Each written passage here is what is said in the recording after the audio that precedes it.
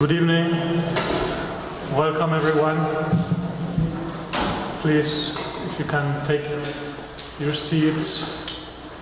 There's a lot of space here in the front. Okay, let's get started. Welcome everyone. It's a pleasure to see you all here. It's beautiful evening, beautiful fall evening in Minnesota. My name is Alejandro Valle and I'm the director of the Center for Holocaust and Genocide Studies here at the university. And it is a distinct honor to welcome to the Twin Cities artist Daniel Blaufuks and to kick off the series of events with him that we've organized this week together with our partners and friends. And I would like to take the opportunity and start by mentioning and thanking all our co-sponsors who have made this event possible. It's a long list, so you have to be patient. Center for Austrian Studies, Center for Jewish Studies, Center for German and European Studies, Department of Art, Department of Cultural Studies and Comparative Literature, Department of English, Department of German, Scandinavian and Dutch, Department of History, Department of Spanish and Portuguese, the Institute for Advanced Studies, McAllister College, RIMON, the Minnesota Jewish Art Council and initiative of the Minneapolis Jewish Federation, and of course the Weisman Art Museum. A special thank you to Jennifer Hammer, the Center for Holocaust and Genocide Studies Program Associate, who has brilliantly coordinated all the moving pieces of this program, and also to Demetros Vital, our new outreach coordinator at the center. I would like to start with a quote from George Steiner from an important text that is often quoted. It is not the literal past that rules us. It is images of the past. This is the subject which brings us here today and which has been one of the constant interrogations in the work of Daniel Blaufuks. The use of film and photography to create memories, even memories that are actually fictional.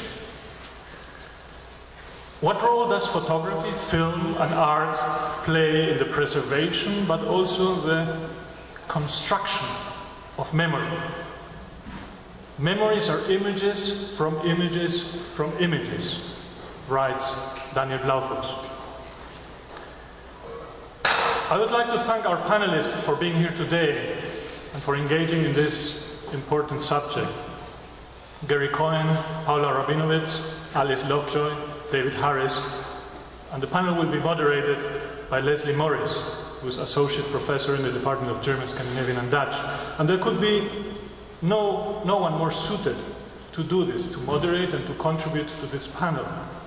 She has written extensively on the poetics of memory, on the notion of post-memory, on contemporary Jewish German writing, and on art after Auschwitz. We're very lucky to have Leslie Morris as an extraordinarily involved affiliate faculty member at the Center for Holocaust and Genocide Studies. And before I turn over the microphone to Leslie, let me add a big thank you, because she has been integral and a driving force of this program, and Daniel is today here with us in Minnesota thanks to Leslie's energy, enthusiasm and hard work together with us at the center. So thank you all for being here today. Thank you, Leslie. Again, welcome Daniel, and I very much look forward to a fruitful discussion and conversation on this fascinating film. Thank you. Thank you, Alejandro, and I also want to first thank Alejandro for graciously agreeing to my request that we bring Daniel Blaufuks through the Center for Holocaust and Genocide Studies. I'm also particularly indebted to Jennifer Hammer, who has worked tirelessly and tended to every detail of this visit. So it's really an enormous pleasure to have Daniel Blaufuks here with us today. He is a remarkably prolific artist who has worked at the intersections between photography and literature, between cinema and philosophy, From a very early project he did in 1991 with the writer Paul Bowles, My Tangier, to the Terezin book, in which he draws on a single image in W.G. Sebald's novel Austerlitz, to the video project that is the topic of tonight's event. I'm not going to list his many books, installations, and awards because they are too numerous and they're really quite dizzying in a Sebald-like manner. But I will mention a few things. His work has been shown widely and to great critical acclaim. The award-winning documentary Under Strange Skies, an exploration on the topic of Jewish refugees in Portugal during World War II, was shown at Lincoln Center, among others, and has continued to garner a lot of attention and interest from historians working on this question of the refugees in Portugal. He has had exhibitions in Lisbon, Siena, Rio de Janeiro, New York, Madrid, and now Minneapolis. And I'm also pleased to say, initially, when we had this idea to bring the film here and to bring Daniel, NYU will be screening the film, and they were going to do it first, but plans changed, so I'm happy to say this is the US premiere of Als Ob, and New York comes second after Minneapolis. So that's also a nice added touch. His photography has also won numerous prizes, and the book Terezin, which in some sense is, we can think of as part one of this project, and I think that's a question that will surface in the discussion as well. This is the book that first brought me to Daniel because he, as I mentioned, takes an image in Sebald's novel Austerlitz that he traces. The earlier trace of this is in the monumental work on Theresienstadt by H.G. Adler. And it was through this that I discovered Daniel's work, and I feel as if I'm continuing to discover it as I move through the various projects. The video project that is the focus of tonight's event was part of a large installation at the Museum of Contemporary Art in Lisbon, All the Memory of the World, Part 1, that I had the great fortune to see when Daniel had invited me to Lisbon to speak last year. Both the video and the entire exhibition from the museum are epic in size and, at the same time, microscopic in focus, bringing together a remarkable array of texts, literary and visual, and this is Daniel's standard trademark. He works very much in the traces of Sebald, of Georges Perec, and Borges as well, all of which are part of Daniel's ongoing meditation on the connections between time and space, between public and private memory. In the selection of essays and interviews with Daniel Blaufuks entitled Works on Memory, Daniel Blaufuks states that he is not interested in the single photographic image, but rather, and I'm quoting from him, in the sequence or flux of images, in a kind of cinematic prose. By simultaneously breaking and creating the frame of reference by the sequence of photos, Blaufuks' project also depends on the relationships or constellations that he creates among images. He is, as he writes in another essay in the museum catalog of All the Memory of the World, Part 1, interested in working with, and I'm quoting, the labyrinth of images as part of the chain of transmission between generations. I'm very much looking forward to our discussion tonight, to hearing the responses of the four panelists, and to a lively discussion with all of you. So before I introduce Daniel, and he will speak just very, very briefly, and then the order will be the same order as in the program, and I'm going to just introduce our speakers right now. The first speaker will be Gary Cohen, historian of modern and Eastern Europe, whose work focuses on the history of social relations and minority-majority relations in the Czech lands and Austria. Our second speaker will be Alice Lovejoy, assistant professor in the Department of Comparative Literature and Cultural Studies. She is a film historian whose work and her research has focused on Czech documentaries. Third will be Paula Rabinowitz, professor in the Department of English, who is a noted film scholar and whose work also explores issues of popular culture, gender, class, and the documentary. And our final speaker will be David Harris, the Executive Director of RIMON, the Jewish Arts Council, which is an initiative of the Minneapolis Jewish Federation, and he is also an artist and a musician in his own right. So that will be the order. I'm going to invite Daniel just to say a word or two, and then we'll turn it over to the panelists, followed by Daniel. Thank you.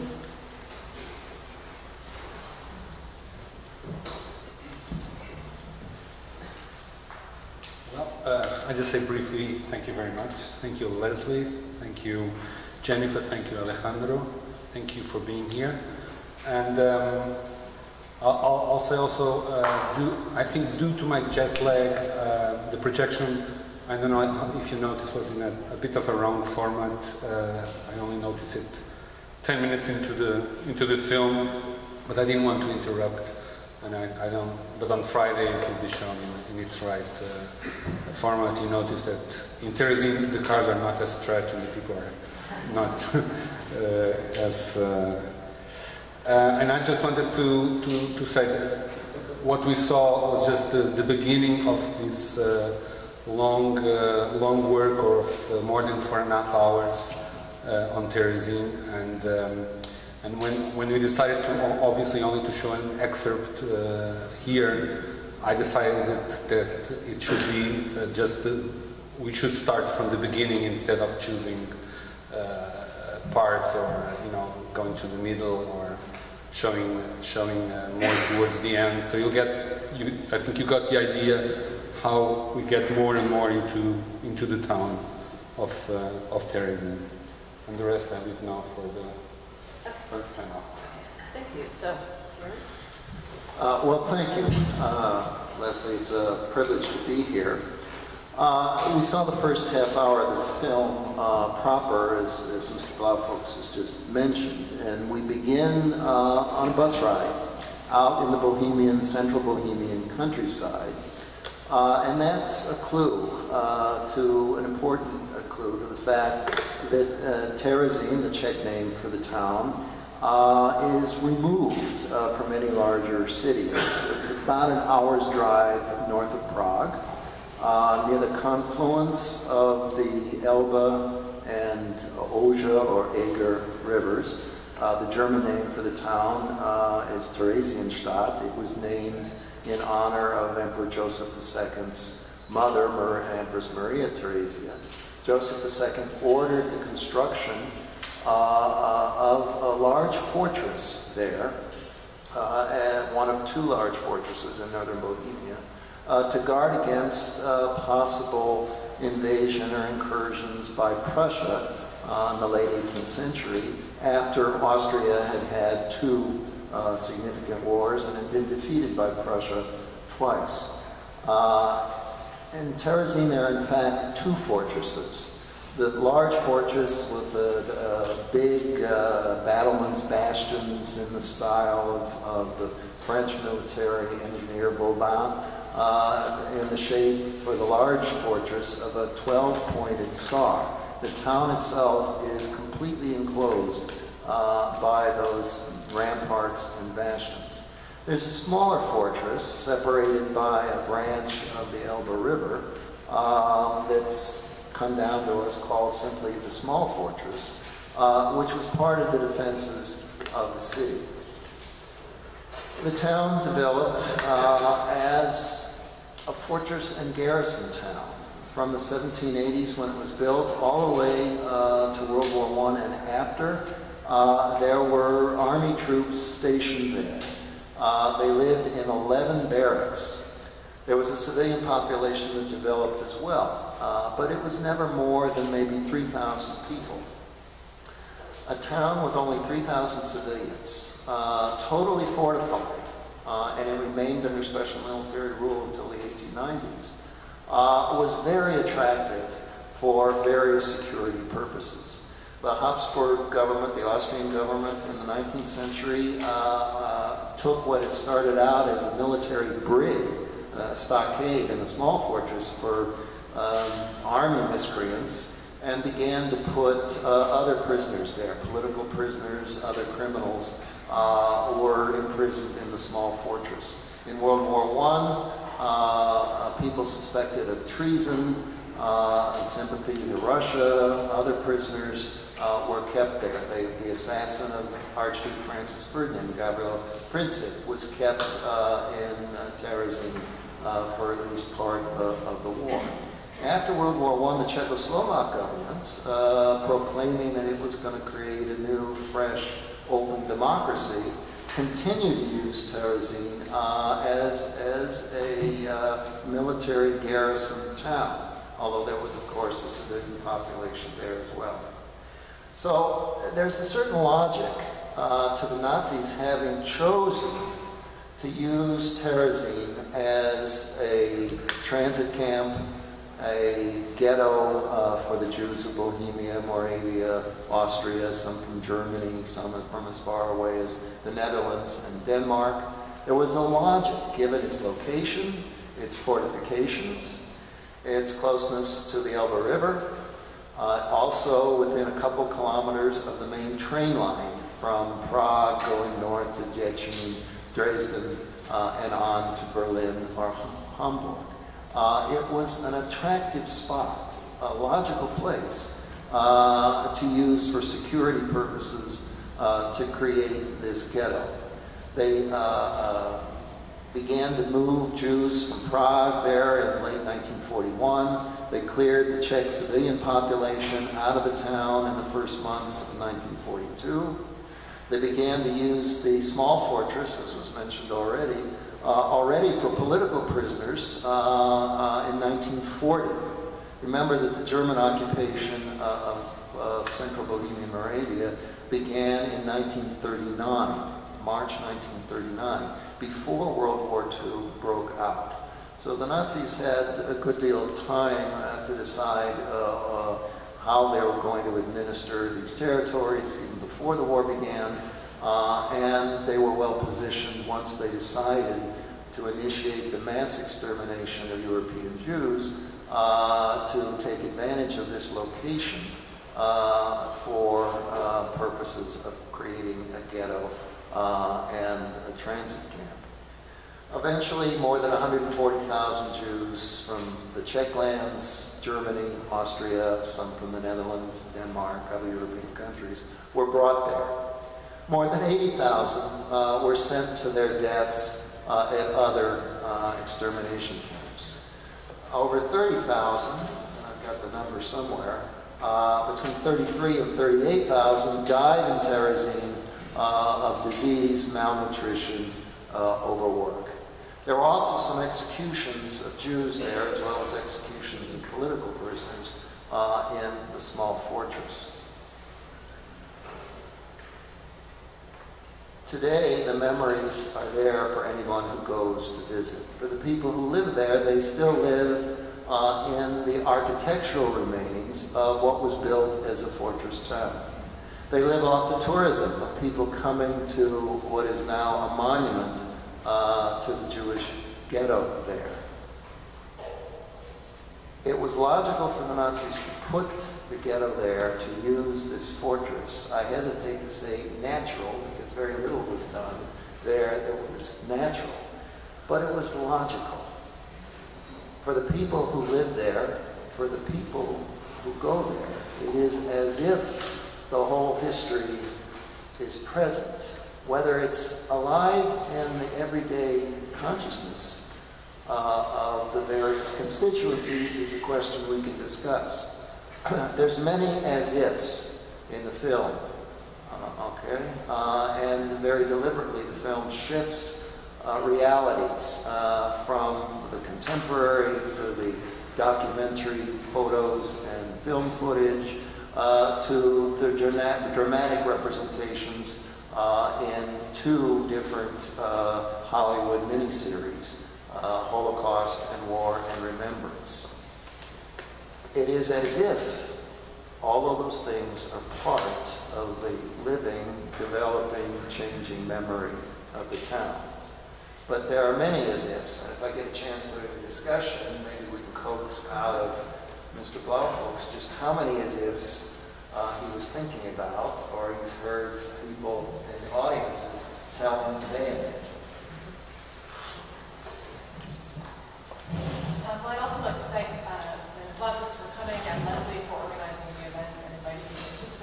fascinating, moving, and multi-layered piece, and I want to talk about these layers to begin with. So of course we have the layers of history that Gary's just talked about, but we also have the layers of film itself, from the miniseries, Holocaust, etc., to Alfred Radok's famous 1949 Czech film, The Distant Journey, which is some of the footage you see in black and white, to perhaps most notoriously, The Führer Gives the Jews a City, which was a 1944 film. Is this on?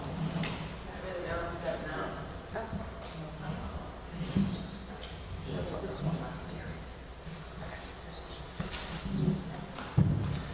Sorry about that. So we have the 1944 film, The Führer Gives the Jews a City, which was a pseudo-documentary that was shot in Terezin itself. So I'm going to talk for the most part, at the beginning of this talk about The Führer Gives the Jews a City, which is a film that's come to occupy a very important place in the history and the mythology of Terezin. But it was in fact one of 3 films that was made in Terezin between 1942 and 1945. All of these 3 films were SS projects that were made by Czechs under duress. Most of the filmmakers and the participants in the films were prisoners. The first was a short documentary entitled Theresienstadt 1942, which was directed by a Czech prisoner named Irena Dodalova. Now Dodalova was, at this point, a well-known animator working in Prague with her husband, Karl Dodal. Together they founded the animation studio IRE Films, which made advertising films, short films, etc. Now, in a biographical twist that's particularly fitting for where we are today, Dodalova's husband had actually managed to escape Czechoslovakia at the start of the war. He moved to the United States, and in January 1940, he and his fellow Czech emigre Otto Radl found themselves here on this campus at the University of Minnesota, where they were teaching a course on animation, or film animation as a means of education. And this was funded by the Rockefeller Foundation, which had sent Radl and Dodal to the university to work with visual education services, which I think was around relatively recently, VES. So they were working with them on this course on animated film. Now, Irena Dodalova had tried to escape Czechoslovakia, had tried to get out to join her husband, but was unable to, and she was later deported to Terezin. So, an interesting intersection there. Now, Dodalova survived the war, and she gave testimony later about her work on the film, on the documentary. But the film itself did not survive, although Dodalova managed to hide some of the shots from the editing room that was constructed in Terezin, and she later sent them out with prisoners on a transport to Switzerland in 1945, I believe, which is how some of those fragments ended up in their film. So that's one of those histories. The second film was another newsreel. This one made in 1944 by the Czech newsreel company Aktualita, which had existed before the war, but continued to exist during the war in the protectorate. And the Aktualita workers who ended up working on this film were apparently threatened with deportation if they didn't participate. So on the commission of the Central Office for the Settlement of the Jewish Question in Bohemia and Moravia, they went into Terezin charged with making a newsreel about the city. Now this too did not survive, although one of the filmmakers who went on to have a long career in Czechoslovak documentary also smuggled out some shots, some stills, and he and others from Aktualita ended up working later that year on the most famous, most infamous film to come out of Terezin, which is The Führer Gives the Jews a City. Now, in fact, it seems that that was not the final title of the film. It seems that the final title of the film was Terezin, a documentary film from the Jewish settlement area, even though you see on the clapperboards, The Führer Gives the Jews a City. So there's some question there about what was the working title, what was the final title. This film also did not survive, although it survived in much longer fragments than the other films, several minute long fragments, and these are the fragments that end up in your film as well. Yeah. So the history is well known of this film, but I'll recap some of it here, as it's important not only for what's going on but also for the history of Czechoslovakia's cultural elite in Terezin, because Terezin was a site where many members of the Czechoslovak avant-garde, Czechoslovakia's theatrical, artistic communities ended up during the war. Now, the film was made for the Red Cross visit to Terezin that took place on June 23rd, 1944. It was a visit that was only 6 hours long, and I think that's a really striking thing to remember. It was pure theater. The beautification campaign to create the Potemkin village of Terezin that we see in that clip from, I think it's Holocaust or Remembrance, that took place from late 1943 through summer 1944. So quite a long time for a 6-hour visit. Prisoners acted in the film, which was again made with a crew from Aktualita, but it was directed by a prisoner named Kurt Gergen, who was a very famous Czech-German actor and director, again a prisoner in Terezin. By September 1944, the film was edited, but by October 1944, most of the prisoners who had worked on it had been deported from Terezin eastwards, including Gergen. So it's a tragic story. Now there's another part of this film, The Fuhrer Gives the Jews a City, that I want to talk about at the end here, which is the text that we see in the top right-hand corner of the footage from this film, which says, "Stage Nazi Film." And these are words that you see in almost every copy of the film that you can find, and in my research on this that I've been able to find. And they underscore a broader dynamic surrounding this film in its post-war and its archival afterlife. Because this is a film that's always being bracketed, it's always being framed, it's always being explained. And this is in part because it only exists in fragments, right?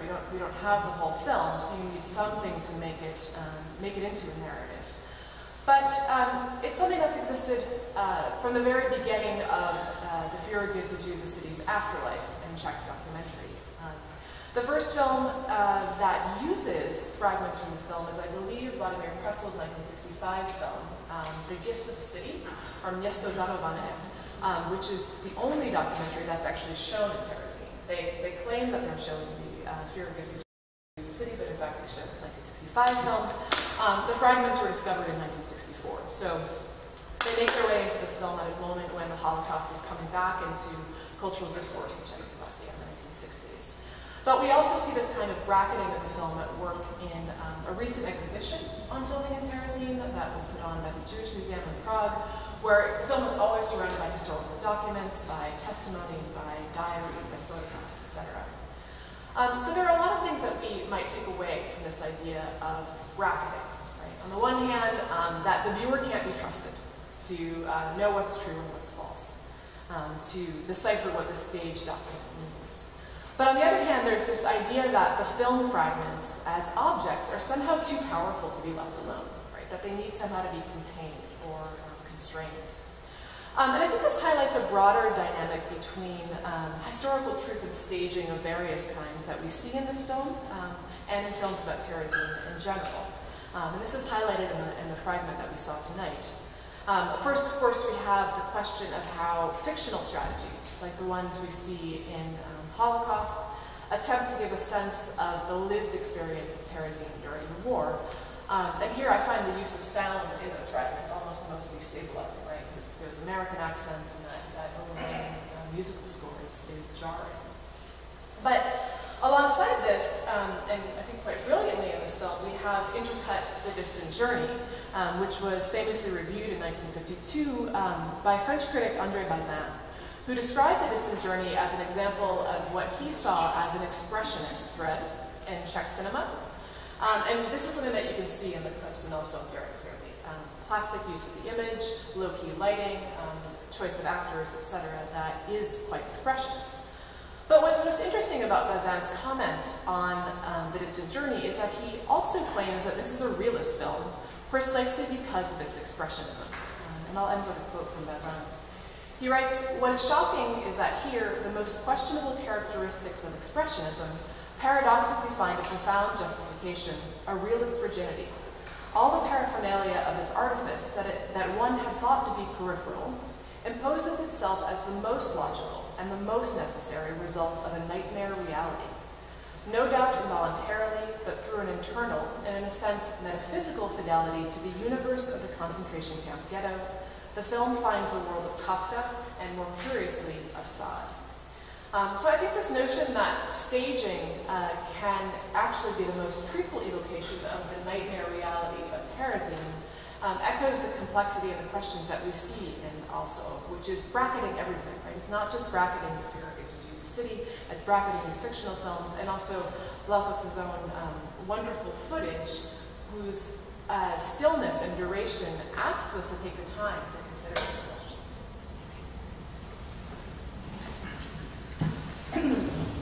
Well, this is like a perfect lead into my little piece called Still There, which I have to say, unlike the rest of my esteemed colleagues, I didn't type up.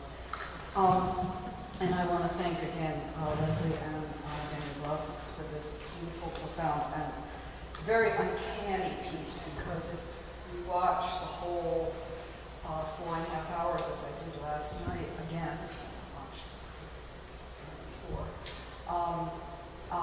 you see that there is a narrative going on in what appears at first to be a highly, highly formalist film.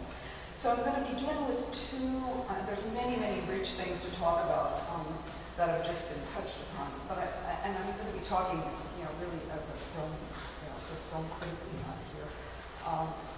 But I want to, there are many, many ways that I could go into this, but I have two questions, and then I'm going to make some comments by way of kind of not really answering them, but opening up other things.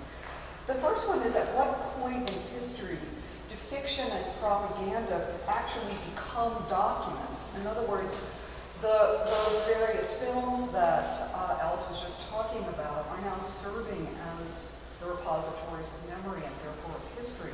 And they have, in an uncanny way, in Daniel Blaufuks' film, a kind of authenticity that the very static, gorgeous shots that he does in real time destabilize and undo. So there's a weird relationship between what is happening and what is made up. And then the second one, which is related to that, is how do you represent history and memory through form? Because this is a highly formalist film. And we saw in the opening shots some of the ways in which form works, and I want to talk about a few of them. Number one is the whole question of the still, and the way in which we are asked as viewers to hold still and to look closely and to feel time. And in that sense of being forced to feel time, we are, I feel that this is an homage, this film is somehow a multiple homage, and we're pushing it to another level, of Claude Lanzmann's Shoah, of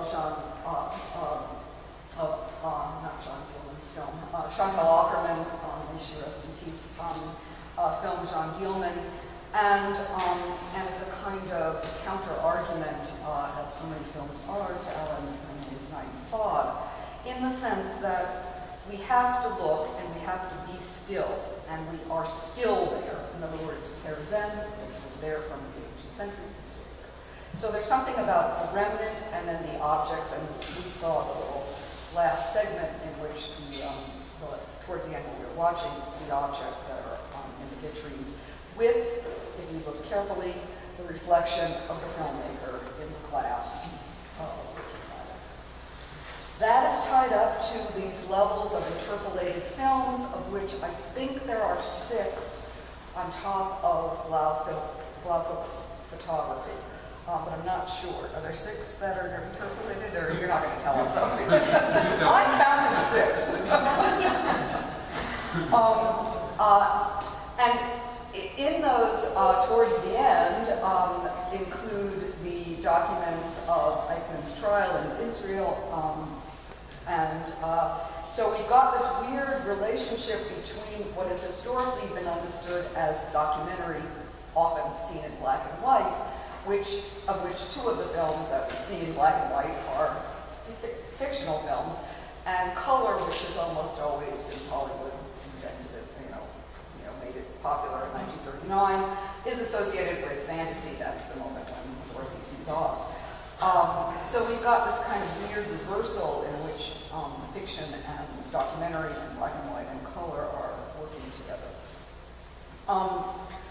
The whole question of the living space and the dead space of Terezin is constantly being brought up by both the juxtapositions, again, which we saw of the stage scenes in the stage Nazi film, and then the actual, you know, I guess what it was called, bunkers or whatever, the ramparts that of the, what are they called? Bastions. Thank you, bastions.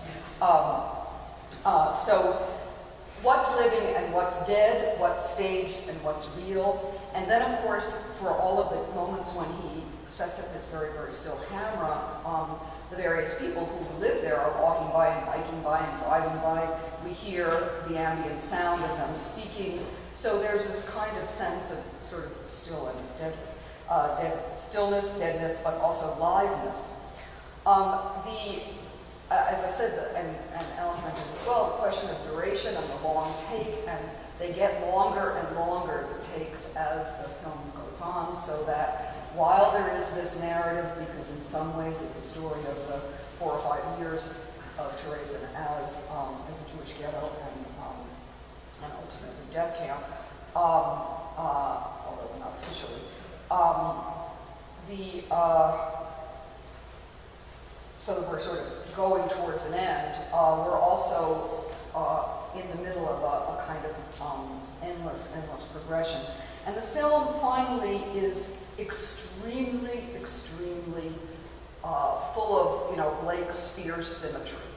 We begin on the road in the rain. Well, if you watch the 4.5 hours, which I hope you do on Thursday, you'll see that we are leaving on a train in the rain. There are more and more intense investigations of two competing or, you know, or actually interrelated letters, the letter V and the letter W.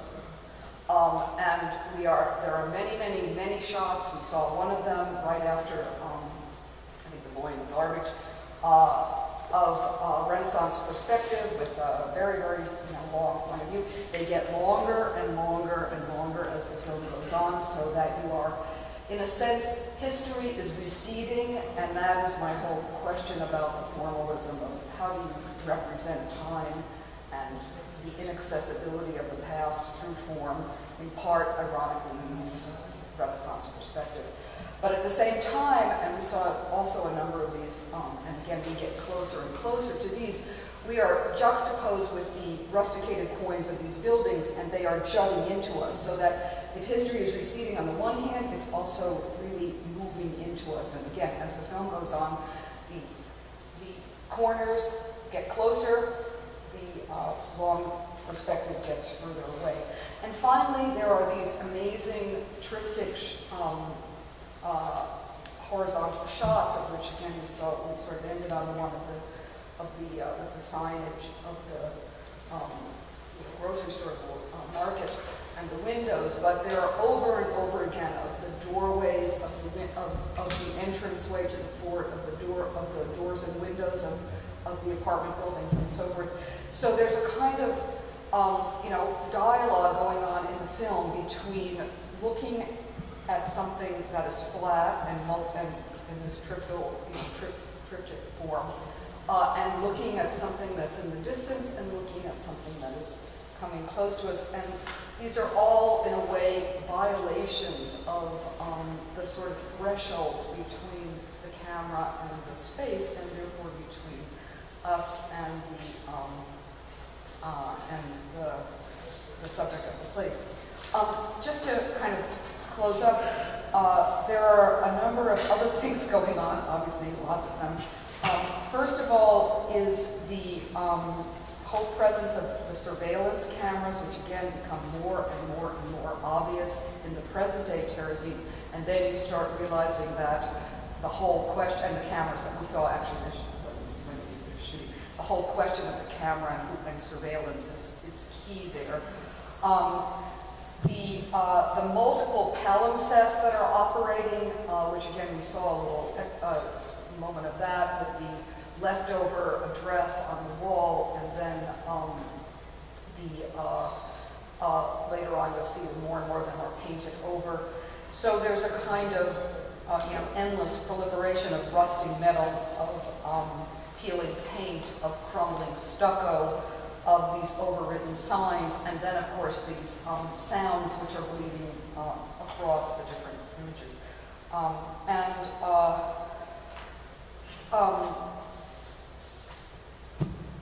guess I'll stay there.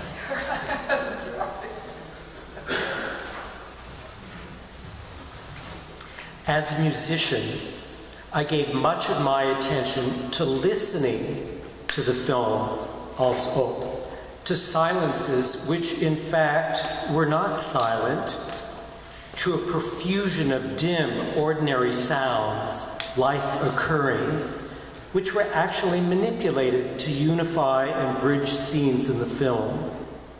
The chirping of radios, car engines, a church bell, birdsong, voices passing in and out of earshot. To what end was this music of ordinary life, this musique concrète, used? First of all, the presentation of understated, mundane sound and the lack of a conventional narrative cultivate an internal imaginary space for the viewer. We hear ourselves think. Our subjectivity is in the front of our mind. We are forced to make a decision about what we are seeing, to evaluate it, rather than taking emotional dictation from a force-fed storyline. For much of the 4 hours and 40 minutes of Als Op, the film is barely inhabited. We are left alone with Terezin and our own decisions about what we are seeing. So how does the filmmaker's underscoring work? How does it support his desire to instigate questioning and ambiguity rather than to provide answers and definitive statements? In the course of the film, we receive a little primer in how underscoring in a film can work.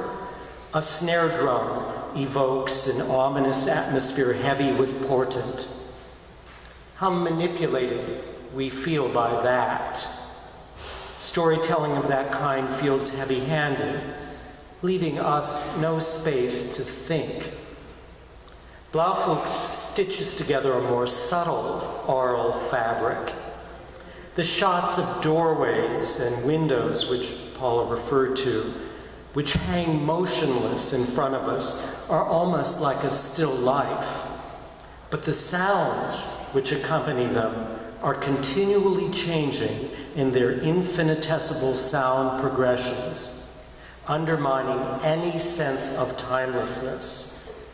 Contemporaneous sounds bleed into train noise from an earlier film which sets up a scene from the staged historical film. A bouncing basketball from today is superimposed on an audience's applause in a fictitious film for a staged musical performance. The present moves backward into the past. We can't encounter Terezin without our imagination searching for an earlier version of the village. And the past moves forward. A funeral procession's music overlaps uncannily with a mundane present scene. The past will not leave us alone. It's not unlike the repeated visual trope of broken barbed wire, which alludes to both the original wire and its sadistic function, and to the passage of time and the wire's, or is it our memories, erosion.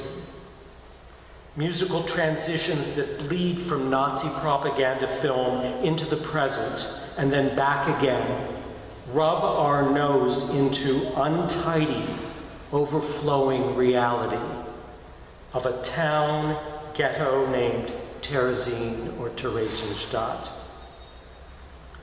The near emptiness of present-day Terezin provokes the need to tell a story.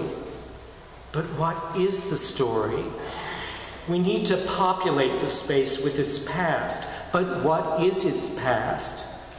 The pre-recorded instructional narratives join the other oral devices that we hear, such as the sentimental string music from the featured films, as one more set of prompts that tell us how to think, how to feel. Ironically, the history of Terezin we hear is told by no one in particular, by a disembodied voice. But the tour guide voices become synonymous with explanations, coherences. We begin to question those voices as well. In the film we are watching, is the film we are watching lacking the artifice of the films which Blaufuks quotes? Or does the obvious artifice of the other films instruct us on how to see artifice in every construction, including als ob? The occasional subtle dissociation of sound from its accompanying image announces to the viewer, this is not unmanaged footage. Is this simply another version of reality we are viewing? Perhaps the soundtrack for als ob is about resonance, an echo chamber of illusions and images. Everything belongs in this quietly resounding landscape, past, present, fictitious and didactic voices. There are even small, perhaps witty, perhaps sarcastic, dollops of Bei mir bist du schön and Kol Nidre, two of the more overused tropes of Jewish music. Als ob inclines us to distrust the constructed memories of the Nazis' fictitious film and the subsequent commercial Holocaust dramas. Reflexively, how will this film installation, this construction, appear to the next generation in 25 years? The film ends with the squeak of the train's wheels, the three-part train whistle, carrying the viewer, the listener, to a conclusion. The task had been set in the film's opening minutes. The road is continuous, but seeing it is not.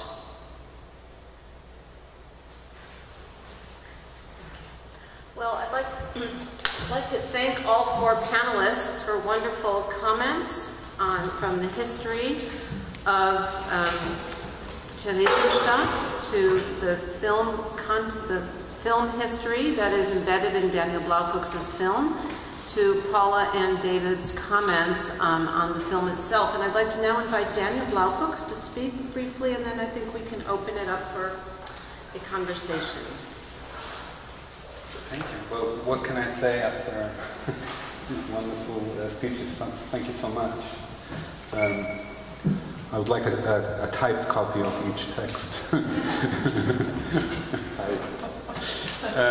So I don't know exactly what I should add to that, but maybe I would like to say there is another layer that goes unmentioned, which is obviously W.G. Sebald's book Austerlitz, that brought me to make the first project in Terezin, and which is the book that I published in 2010, although it is a project from 2006.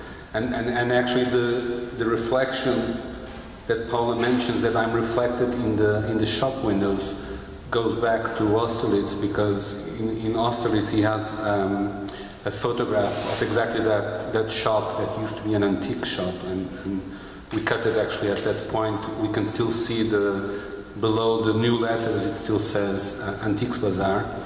And strangely enough, in that photograph in Austerlitz, of the shop window, we see the reflection not of the character Austerlitz, but of Sebald, the writer, which is an incredible thing, because it takes us out of a fiction book into a reality of the writer.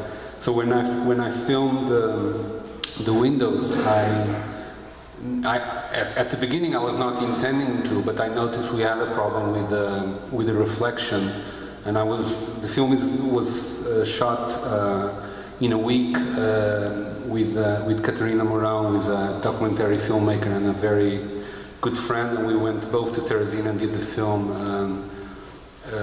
We were both doing camera and sound, and she said, "Well, I have the right filter for that," and I said, "No, this is good. Let's not use the filter." So there is this Sebald layer that also is in the doors and gates, because he also uses that language, those photographs. And maybe I should also add the length of the film, which is rather long, 4.5 hours, and it can still grow, because I see it as a work in progress. Recently there's a new film I heard about, was just shown in Germany, a fiction film based on Austerlitz, and I'm sure they filmed it they filmed also parts in Terezin, so who knows, it can be eventually included. But when I started editing the film, I understood that Terezin is small enough to be all included in one watchable film. Meaning, if I would show a larger city, I would never have the pretension to show the whole city. If I would try to do a film on Minneapolis, New York, or Lisbon, I would not make you sit for probably the 2 months that it would be necessary to show these cities. But Terezin is small enough that I understood that it can be contained in a few hours. So that's one of the reasons for the film. The film usually is shown in an exhibition context, in a loop, although it only loops once a day. But you can go out and in whenever you want, so it has that advantage.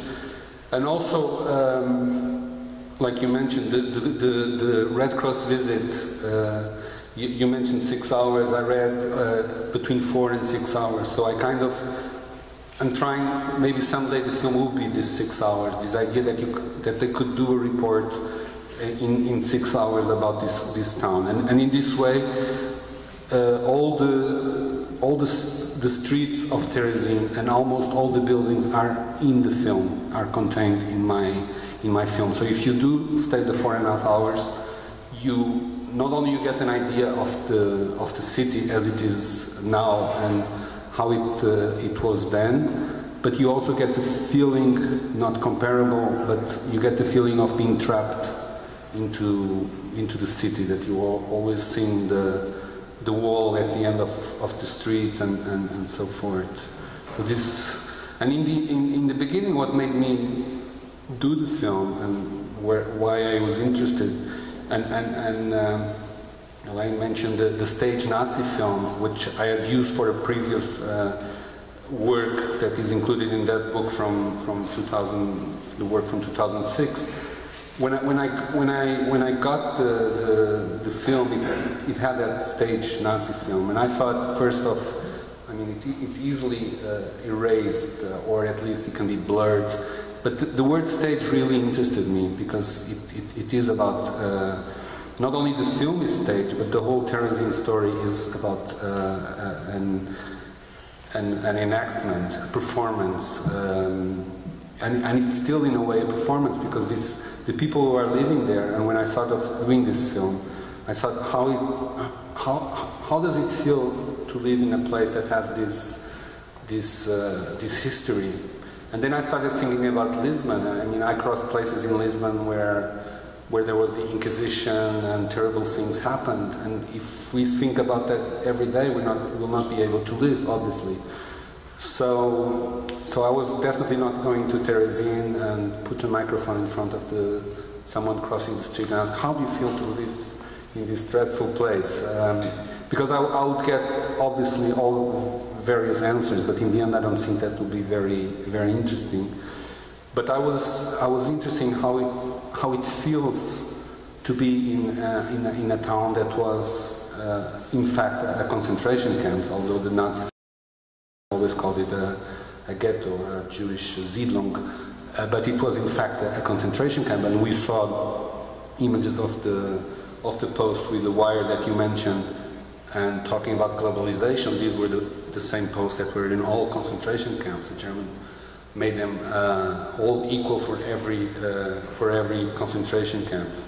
And also, I was interested in trying to show how can you show the whole story, all these layers, because when we hear, and I've never been to any other concentration camp, I've never been to Auschwitz, and I have lots of questions. I don't have answers about places like Auschwitz as museums, especially because what we now see in Auschwitz is just a small portion of what actually was the concentration camp in terms of size. Obviously, after the war, most of the land was taken back by its previous owners and then by the communist government. And the barracks, the wood was used for heating after the war. So most things we see are reconstructions as the trains and so on. And you spoke about the wire, that we still see a little bit of it in the post in Terezin, but obviously in Auschwitz the wire is new. They leave the wire a few months under the rain and under the snow, and then they put up new wire every 5 years. You know, it gets a vintage look, but it's not the wire from 60 years ago. So all this is also staged.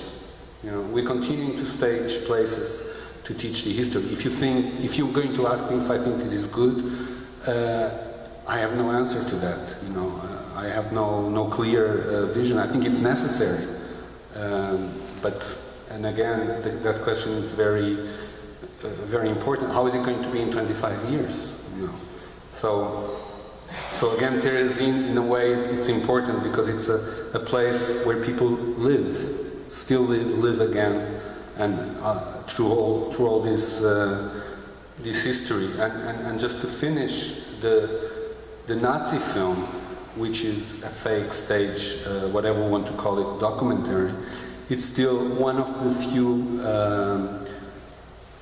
films in real time that we have from a concentration camp. Because all the images we have in our minds from Auschwitz were not filmed while Auschwitz was functioning as a concentration camp, because photography and filming was prohibited in Auschwitz.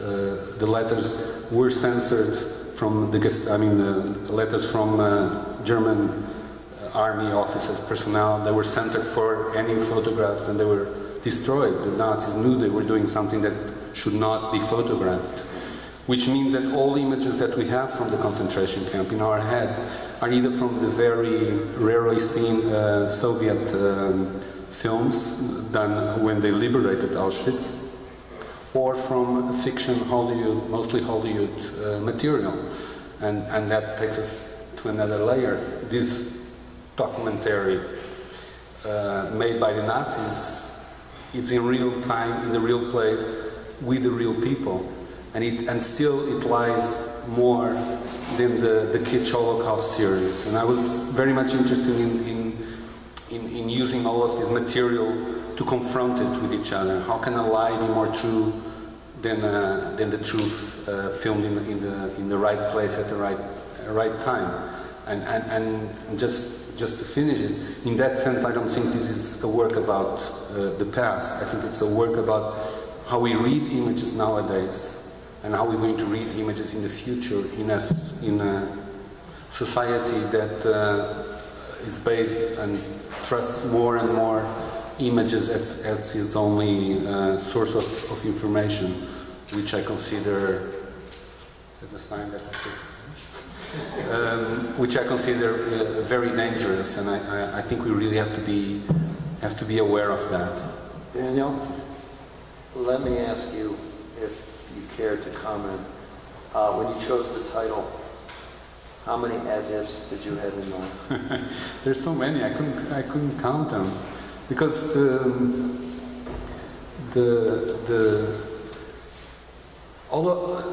this was a functioning town, but nobody was living there, was from there, was voluntarily there, could not leave if they wished to. So everything was a fiction from the start. And one thing that really we didn't see it in this half hour, but there is a shot of it. One thing that really kind of frightened me was to see in the Terezin of today, and this is completely normal because we have it everywhere, but to see surveillance cameras like we have in any city in the world now, but in Terezin that really gains a completely different and more powerful meaning. But it's, you know, it is as if it is a normal town. All right, I think we have time for just one or at most two questions, and then I invite everybody can stay a bit longer and talk to Daniel. And again, the reminder that the film will still be here and screening all day on Thursday. So if there are any comments or questions before we wrap up? As if? Yes. We heard many reasons why it's worth watching the whole film to completely understand it. On the other hand, you said normally it's in the context of a museum and people might walk in and out and wander. And I'm wondering whether this second form of perception also has some advantages in your view. And will you watch the whole film again? How often did you watch it? Or will you walk in and out at some certain points? No, I watched it many times because I edited the film, so I spent really months in it. And when I first projected it at the museum, and the film, when it was done, it was taught for the exhibition, so I knew what was already the projection room, and I was filming for a large scale. So I knew the details that would be small, would be big enough on a large film. The thing is, I cannot expect people that go into a museum or into a gallery to see 4.5 hours. But one thing that made me decide that I could do such a long film is if you show any film in a gallery, unless you make it like 15 minutes, 20 minutes, then people will see the whole film. If you make it half an hour, already it's going to be very difficult. So what I then decided is anything over 20-25 minutes, then I can, you know, I can do the film. I think I use the time that I think it needs, because if people stay or not stay will be different. What I tried to arrange, and it didn't work out because bureaucratically I come from Portugal, which has its own issues, but what I tried to do was that if you would buy a ticket to see the exhibition, and the exhibition was up for 4 months, you could come back anytime. Then you would be more prepared to spend that time. But I know it's hard, but there is also a trick in the film. That if you try, you might notice. There is the trick that once you're really bored with my images, you get a bit of Holocaust series or of another film, and then you get interested again because you want to know what happens with Meryl Streep, and you kind of get into it again. So people have watched the whole thing, and people have gone in and out, and some people have come back. I think the liberty of the artist is corresponded by the liberty of the viewer to decide what he wants to do. You know, like with photography, I always have the dream that people be half an hour in front of a photograph like they used to do in front of a painting. But nowadays nobody sits in front of a painting for a half an hour, so how can I expect that with a photograph? But with film, we have a decision. We say this film is this long, and you choose to see it or not. But unless you see it, you cannot say you saw the whole work. You know, you have time and you have the chronology. There is obviously a chronology in the film as well. All right. Well, I'm afraid our time is up. I'd again like to thank Alejandro Baer and the Center for Holocaust and Genocide Genocide Studies, and Jennifer, and most of all, Daniel Blaufuks. Thank you very much. And again, I urge everybody to stop in, if not to attend the whole 4.5 hours, at any rate, to come on Thursday. In the morning, Daniel will be there from 10 to 11 or so. We'll do an artist's talk conversation. So there'll be further chance to speak with him then, and thank you all for coming. Thank you.